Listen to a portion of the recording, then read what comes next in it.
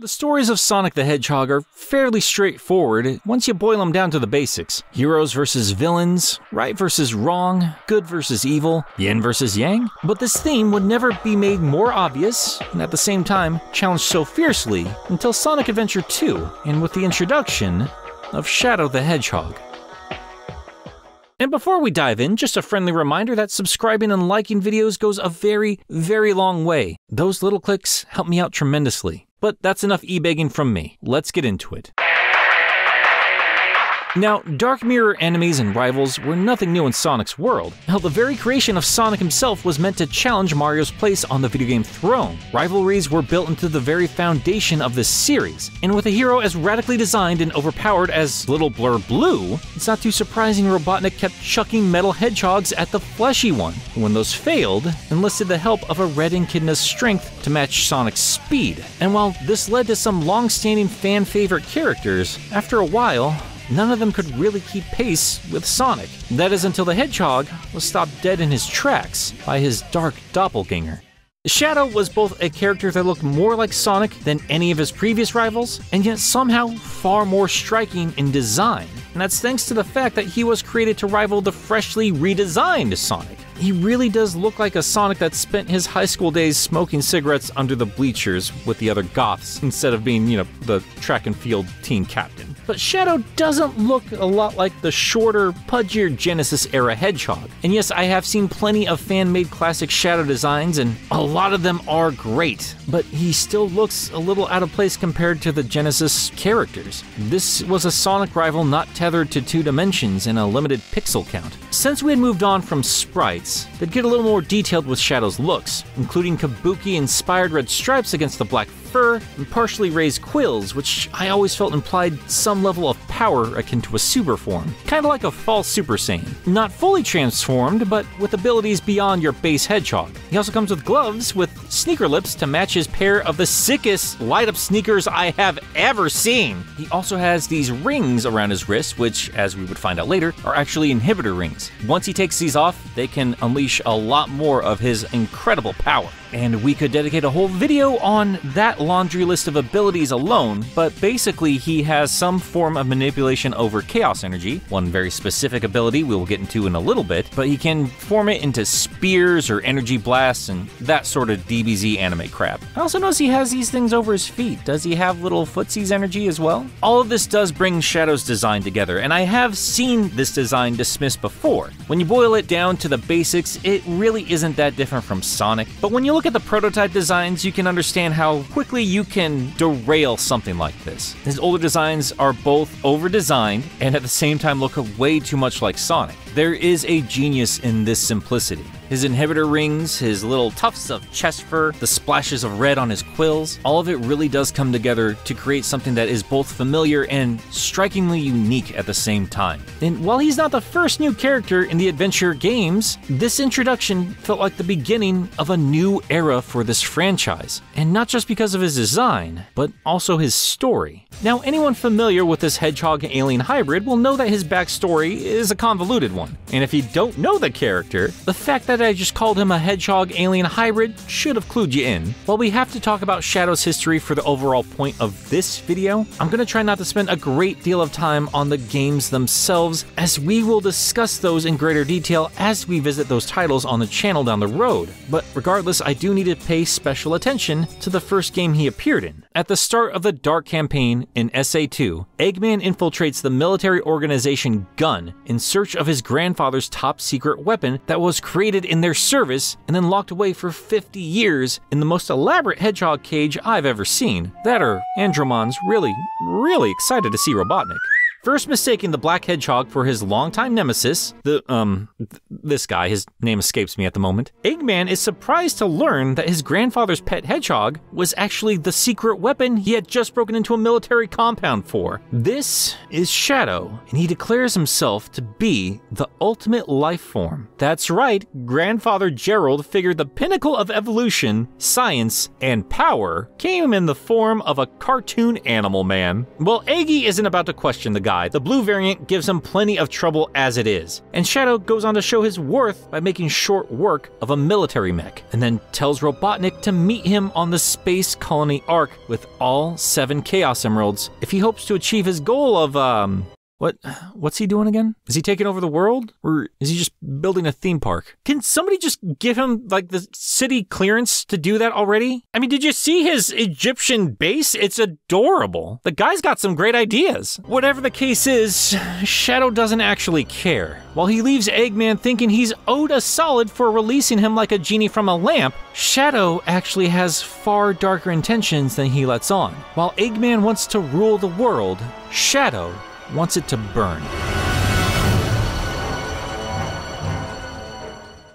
But that's only one side of the story. Select. Sonic Adventure 2 is split into 2 campaigns, but even then, things can get a little bit jumbled in terms of character perspectives. While Shadow is a dark copy of Sonic, his name can take on another meaning, that being one veiled in mystery. Even going into this game knowing you have the ability to play Shadow, no matter which story you start with, you're still not given a clear idea of who this guy is. In the Hero campaign, Sonic's adventure starts off escaping Gun after being framed for the crimes committed by Shadow. And when the two first meet, Shadow already has a Chaos Emerald within his grasp and shows up the Blue Boy's iconic speed with his Chaos Control. While that technique, like the emeralds themselves, get a little loosey-goosey in terms of what they actually do, here, Chaos Control basically means using the Chaos Emerald to bend time and space to your whim, or more bluntly, it's basically teleportation. Shadow is already pretty quick on his own, especially with the sick LA lights, baby! Combining that with Chaos Control, Sonic is dumbfounded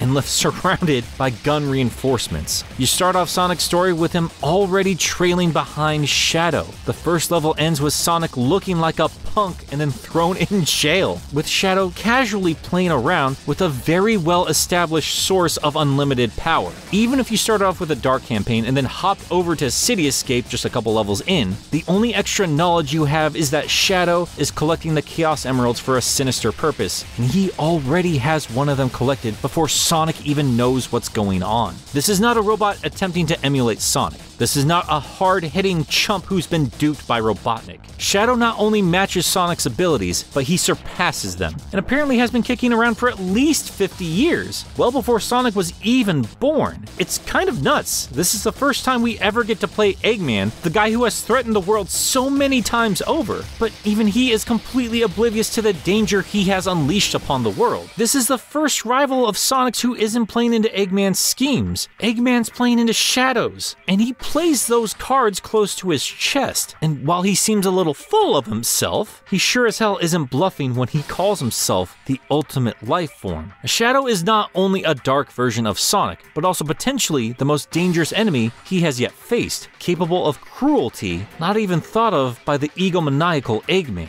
At least, that's what it seems like at first, because that's what Shadow wants the world to see. That's what he wants to believe. And even with the perspective of 6 different characters, one of them even being Shadow himself, that grim face he puts on seems unwavering. He is determined to see his plan through. And yet, as the game carries on, and we stare deeper into that darkness, every now and then, flickers of light seem to appear. Shadow goes back and rescues Rouge after she gets trapped in a facility set to explode, telling himself and Rouge he only did it for the Chaos Emeralds. But he also gets flashes of this terrifying marionette of a girl. Seriously, this character model looked like it'd be at home on a Goosebumps book. But, believe it or not, this is Shadow's closest friend. This is Maria Robotnik, the niece of Gerald Robotnik, and as we would discover, Shadow's driving force through this game. Shadow was not born. He was created, and whether or not that was made for the benefit of mankind or made to flat out destroy mankind, he was ultimately a tool for a specific purpose, and Shadow's memory on all of it is fuzzy. But what he knows to be true, regardless of anything else, was his friendship with Maria. Shadow was born on a space station, literally disconnected from the rest of the world. It's really no surprise he sees himself above the people of this planet because he literally was, and he was also probably told time and again that he was the ultimate life form. But Maria didn't treat him like a weapon, or a tool, or some sort of creation above all others. She treated him like a friend. She was sweet, innocent, and compassionate. And that compassion resonated with Shadow. She was a light in a dark, empty void. But that light would ultimately be snuffed out when Gunn raided the Space Colony Ark, taking out everybody on board, including Maria, who was shot down before Shadow's eyes. And with one last wish, Maria jettisons Shadow to safety in an escape pod before she succumbs to her wounds. Now, a lot of retconning and extra fluff would be added to these events in a future game, but we had none of that in Sonic Adventure 2, so let's not focus on that other stuff just yet. As we begin to explore Shadow's darkness, we begin to understand what defines it. Where there was once compassion, now only stews vengeance and hatred. Even with all that pain, all of that fury, Shadow remains cool and collected. Instead of focusing on sorrow, he instead focuses on a plan to take down the stupid, simple creatures that took away his beloved Maria. And yet, we still see hints of that compassion seep through when he saves Rouge. He might dismiss it as only concern for the Chaos Emeralds, and he might not even realize it himself, going so far as to flat out deny it. But while Shadow might be driven by revenge in his own twisted way, he's still ultimately driven by love. And honestly, and in his own weird way, there might be nobody in this silly franchise who loves as deeply as Shadow the Hedgehog. Even though 50 years have passed since her death, Shadow will make the entirety of humanity pay for what they did to her. He's kind of like a cat. Yeah, they can be total jerks, but if it's your cat, that's your cat, and you are their human. It will love you over any other living thing, and it'll make sure you know it. Once you beat the hero story and the dark story, you unlock a third secret campaign, the last story. In it, we discover that Gerald was driven mad by grief for the death of his niece and set a plan in motion to make sure the world paid for what happened to her. Eggman, seeing his grandfather's zany plan going well beyond anything he was capable of, teams up with Sonic and his friends to stop the Ark from crashing into the planet and creating an extinction-level event. Dark or hero, everybody's working together, except for Shadow. I mean, he's the one who set all of this in motion. What's it matter to him if the space station takes him out with the rest of the planet? He will have fulfilled his purpose, this twisted promise to Maria to end all human life. That is, until Amy Rose happens upon the self-proclaimed ultimate life form. Amy had been unceremoniously removed as a playable character going into the sequel, and often gets poked fun at by fans for mistaking Shadow for Sonic when she first encountered him. But I don't think enough is said about their second encounter, especially since Sora, but somehow worse, took her place in the anime retelling. Even though Shadow has been fighting Sonic and his friends this whole time, this girl, this die-hard Sonic fan and self-proclaimed future wife of the Hedgehog, walks right up to the Black Hedgehog, but this time, there is no mistaking Shadow. She knows who he is and what he is capable of, but she doesn't approach him out of fear or anger. She doesn't blame him for starting this whole mess. She instead asks him to help. She asks him to save the world. And maybe it was out of desperation, but Amy has shown before that she can reach the heart of a literal robot. She's a compassionate gal, and Shadow feels that very thing that he hadn't felt in over 50 years. That compassion. It's barely a moment, but this dam that Shadow had built to hold back his raging river of emotions overflows just the slightest amount and lets a tear escape. There's something to be said for protagonists like Joel from Last of Us. Spoilers for Last of Us. You just come after her. There has been so much debate over the choice he makes at the end of that game. Is he good? Is he evil? What does it mean to love someone so deeply that you would let the world crumble around you just to ensure their well-being? That choice and this character is so interesting, and I love the endless conversations that Joel seems to spark, because I'm sure a lot of us can relate. Maybe it is selfish, maybe it isn't good for the whole of humanity or even your community, but when you love someone that deeply, there isn't anything you wouldn't do for them. But Shadow had lost Maria. He has lost the only connection he had to humanity. He's more than willing to burn the entire world as an effigy in her honor, and he certainly has the capability to do it. He has seen his goal through to the end, and all he needs to do now is just sit back and watch it all burn. But just the slightest bit of compassion reminds him what Maria was all about, endlessly optimistic and hopeful. Would his closest friend, the one who showed him so much love, really ask Shadow to make the world pay? No, of course not. It's one thing to rain down hell in the name of someone you love, but it takes a whole other level of strength to let go of your hatred and carry on in respect to what they truly wanted, no matter how much it hurts. And despite some stupid retcons or how easy it is to joke about Shadow going on a warpath over what basically amounts to misinterpreting a text message missing a couple of keywords, duck you, autocorrect. Back in 2001, I saw this as Shadow accepting that he remembered what he wanted to remember to justify his revenge. And despite all of his boastful claims to being the ULF, he has to carry a lot of hatred for himself. The ultimate life form, unable to protect this one fragile life of the person he loved more than anything else in the world. In his short time on the planet below, he meets a hedgehog almost identical to him, and despite all their clashes, despite framing the guy for his crimes, despite showing him up with chaos control and watching him get jettisoned off into space like he had been half a century ago, except this time with more explosive results, Sonic keeps coming back, and he never once loses that stupid smirk. He never stops going forward. It didn't matter how far ahead Shadow was at the start of their race. Sonic caught up, and at this rate may even lap him, all because he opened his heart and relies on and trusts his friends. As the game carried on, Shadow went from seeing Sonic as beneath him, and then to his equal, and then maybe even his better, all the while probably seeing a little of himself in Sonic as a happier hedgehog, one with friends, like a little pink hedgehog that's now asking him for help, reminding him who Maria truly was and why she mattered so much to him to begin with. It's been building up this entire time without him even realizing it, but this final plea is the last little bit of incentive Shadow needs to decide who he wants to be and come face to face with his past, his rage, and his darkness. And I mean that quite literally. In one last line of defense to make sure Gerald's plan of revenge is seen through, the Bio Lizard is unleashed. This, believe it or not, is the prototype for the ultimate life form. Yeah, before they landed on this sleek hedgehog package, they first went with something a little more kaiju-y, like perfect chaos before the big bad Bio Lizard. This beast represents the ugliness of uncontrolled chaos.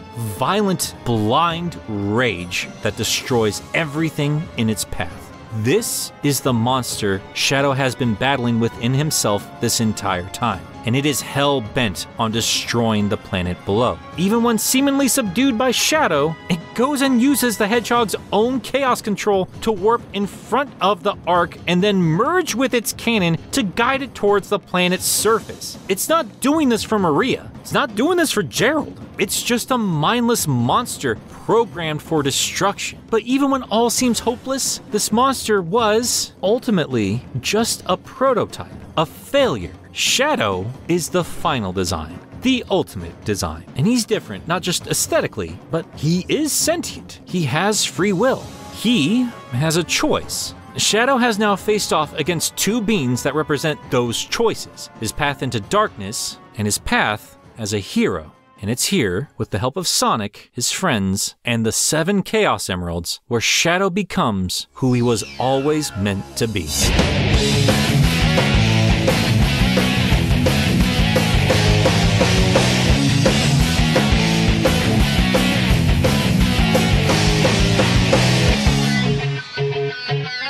Where there was only flickers of light before, now stands a blinding beacon of hope. This is Super Shadow.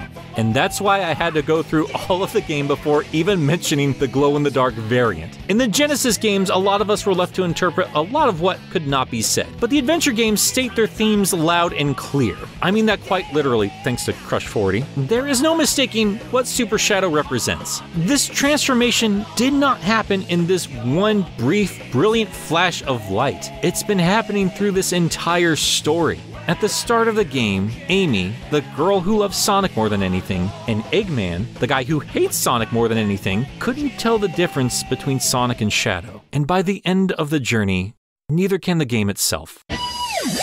In this amazing finale, Super Shadow teams up with Super Sonic to take down this ugly mass of lasers and tumors, but attacking it isn't enough to stop the arc's trajectory. So, with Sonic, Shadow unleashes his iconic move, Chaos Control, on the entirety of the space colony. This move that showed up Sonic's speed at the start of the game ultimately would cost Shadow his life. But as he falls backwards to the planet below, he is at peace, knowing his promise to Maria would ultimately be fulfilled, undoing all his mistakes made by both him and her grandfather, and knowing that he is leaving the world in the hands of the Hedgehog who did survive the battle, the Hedgehog who showed him a better way, the actual Ultimate Life Form.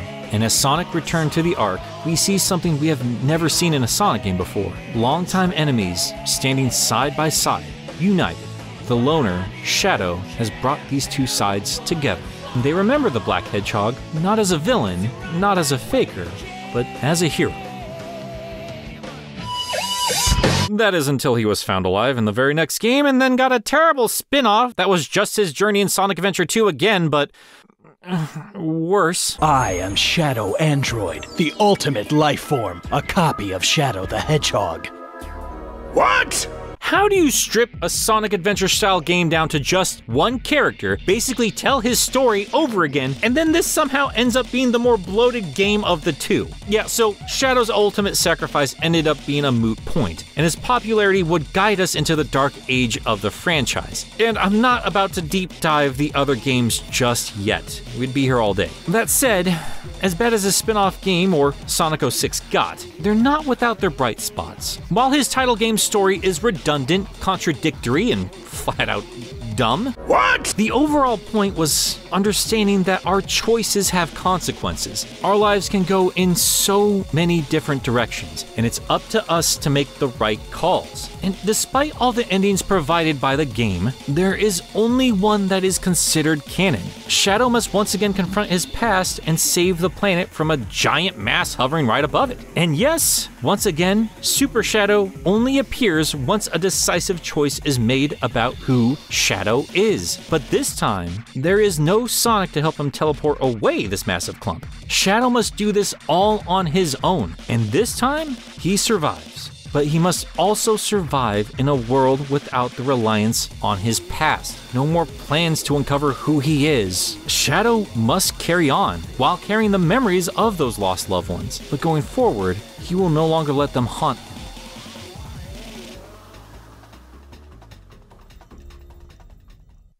When I first played Sonic Adventure 2 way back in the day, just taking all of this at face value and not really understanding the deeper emotional resonance I was making with this character, I had a very specific nitpick about Shadow's transformation, and I think that's partially from my own initial expectations of what I expected Shadow to ultimately be. As cliche as Shadow's arc ended up being, keep in mind that villain introductions, even in the series, can end up going very, very badly. And my initial ideas going into this game, when I was much younger, I kind of assumed that Shadow would end up remaining a villain through the entire title, and anticipated that we would get a dark Super Shadow to face off against Sonic's super form. Like I said already, when I first saw Shadow's raised quills, I took that to mean some kind of false super form, and I thought that a transformation would continue the theme of darkness. It's got a dark campaign, the guy's name's Shadow. Why not continue the motif by giving Shadow all that negative energy while Sonic got all the positive, as that had been established just one game prior? Little did I know that dark form would actually appear in Shadow's Shadow.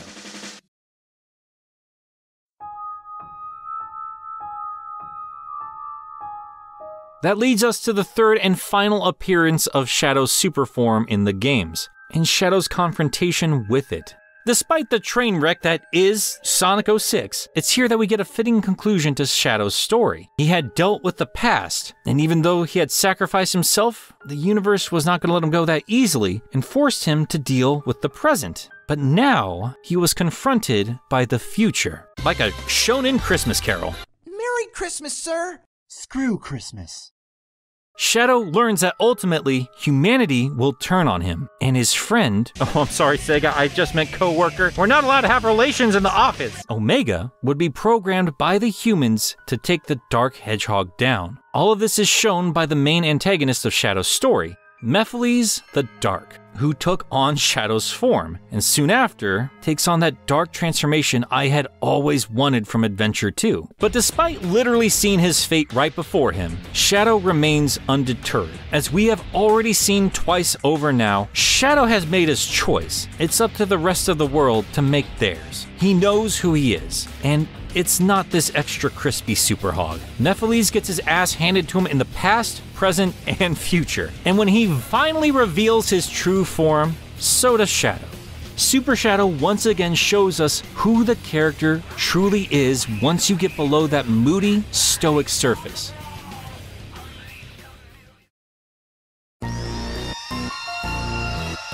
Now, I know that Super Shadow has appeared both in Sonic X and the Archie comics, but we only have so much time here today. And if you can't tell by now, I'm more interested in the themes that Super Shadow represents as opposed to the feats he's accomplished. But for the sake of it, because I know it will be brought up, Super Shadow can do a lot of his base form's zany abilities on a whole other level. And again, it's important to note that while Chaos Control at the end of Adventure 2 knocked him on his ass, and it was originally intended to be his death, he did ultimately survive, and would come back to redo a similar feat without breaking a sweat, meaning that Super Shadow can get stronger. And also, I guess, like, if he puts his hand together, he can shoot little lasers and stuff. That's pretty special. And while we're on it, let's briefly discuss Super Shadow versus other super characters. Now, some of you may not count Nephiles as a super form, but base Shadow can kick his ass, so Super Shadow would have no problem against this form of Nephiles. And I would also bet that Super Shadow could handily take down Dark Supersonic. I'm not going to bother explaining how all that went down, and honestly, we really don't know what he is capable of since he showed up so briefly in Sonic X, but I have seen a lot of fans theorize that Dark Sonic could potentially wreck Shadow's whole world. And while fan-animated fights are fun, I don't agree. As I've laid out through this entire video, Super Shadow really only appeared when Shadow has come to terms with who he is. And as important as that light is, representing the heroic heart of the hedgehog, that dark side is still there as well. You might have caught it at the beginning of this episode when I said yin versus yang, but anyone familiar with that phrase understands that's not how it's said. It's yin and yang. Light and darkness cannot exist without the other. Shadow has embraced both the light and the dark, and he is a more complete person because of this. I mean, this is Riku's whole shtick in Kingdom Hearts. You weebs know this crap already. Shadow has endured the pain of loss and the desire for revenge. And despite all of this, ultimately,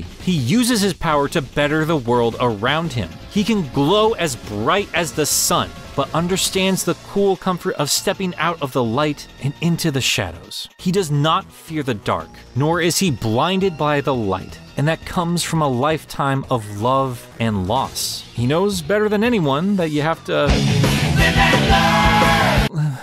Yep, that thing. Sonic, on the other hand, saw a side character and Diet Sora get hurt, and mixed with some bad emeralds, he loses his shit for a minute. Yeah, alright, he tears through some robots, no problem.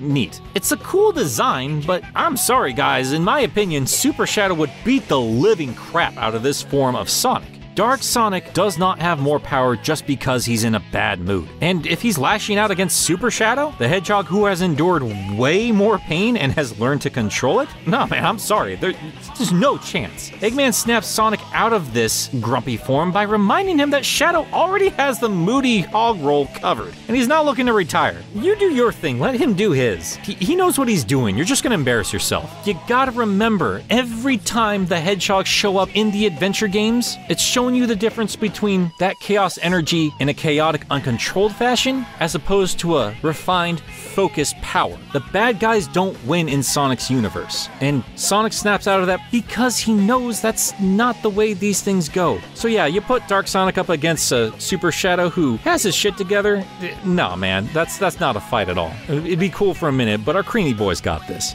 Shadow is a divisive character, to put it mildly. To many, he was something akin to Venom, a striking contrast to our hero with a powerfully memorable entrance. But afterwards, once we got over the Dark Mirror shtick, we just middled around with mediocre Drek, only kept around thanks to being popular and having a cool design. But Also like Venom, to many, there was so much more below that inky black surface. And that's certainly the case for Shadow, because while he has his detractors, his fans will tell you that some of the greatest narratives ever produced in the series revolve around the ultimate life form. Yeah, maybe he'd be remembered better if he just stayed in his one game, and I'll be honest, I've always been of the opinion the story could have been told a little bit better, and like my homie Josh from Geek Critique has already pointed out, maybe could have used a little more association with Sonic himself. You know, there are theories out there, and we will explore some of those fun ideas and some of my own in another video, but not the point of today's episode. We're focusing on what they did give us, and I don't hate what we got, because regardless of anything else, Shadow's story did resonate with a whole generation of fans, and his future appearances did as well. And look, I know that some of the choices in recent years Sega have taken with Shadow have made fans understandably upset. He's a little less Sasuke and a little more Vegeta. You know who those characters are, don't lie to me, you've sat through this whole video, you've seen... I've been able to wave off Shadow's recent appearances for one excuse or the other. Maybe it's a spin-off series and it doesn't matter. Maybe he's just a little bit too competitive when he's around Sonic. And maybe he's just not perfect and sometimes regresses into a more violent, scowly boy. Or maybe because Sega wants to make this character nothing more than Sonic's angry rival, and having him go through a journey of self-discovery undermines that whole idea. Okay, yeah, it's probably that last thing. Regardless, I still love this character, because no matter how angry Sega tries to make him out to be, I know deep down that Shadow was probably the one that spent more time in the Chow Garden than any other character in Adventure 2. I mean, his Funko has that variant for a reason. The ultimate life form has raised the ultimate cutie pie. Scowl all you want, because deep down, we know that there glows the light of a hero.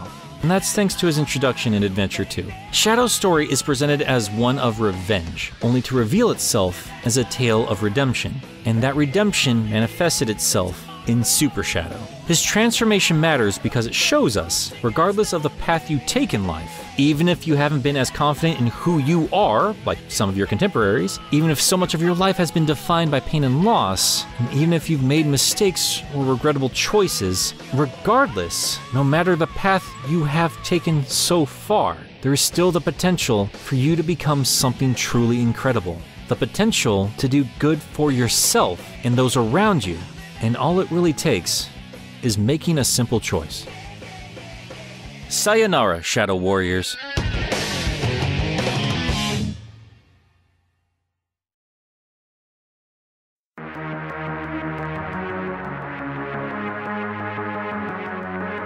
Well, that brings us to the end of the video. Script is done, so if you're just here for Shadow, I thank you for sticking around, and if you want to subscribe because you want to hear more from me, I would greatly appreciate it. But whether you were here at the very beginning, that first Sonic video over 3 years ago, or you just subscribed today, every single person that you're seeing listed in that subscriber count, they mean a whole lot to me. Around this time last year, I had a subscriber count of about 1,500 people, and even then, that was more of an audience than any of my creativity has ever managed to draw. And now I'm sitting here creating a video celebrating the 50,000 subscriber milestone. Hell, by the time this comes out, we're going to be near 60,000 subscribers. I might be able to plan for a 100,000 subscriber special, and I gotta tell you, before January this year, that was not even a possibility. I was still desperately just making things because I love making things, but really wanting to create for a living,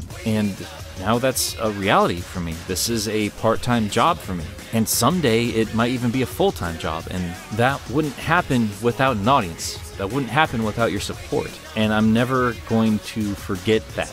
I'm never going to take that for granted.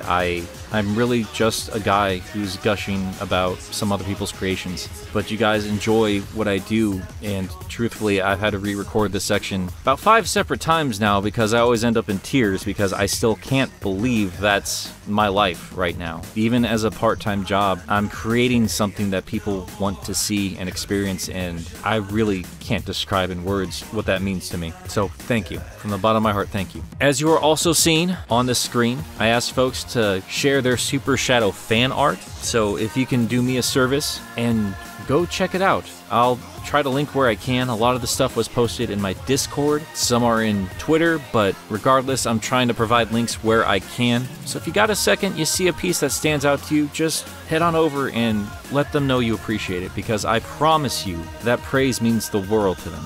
And thank you for helping me achieve this goal. Thanks for being part of this goal. Thank you for the support on Patreon. Thank you for commenting, giving me critical feedback or praise. Thank you for the engaging conversations I've had this past year, the friendships. Thank you for appreciating something I'm passionate about. Just thank you guys.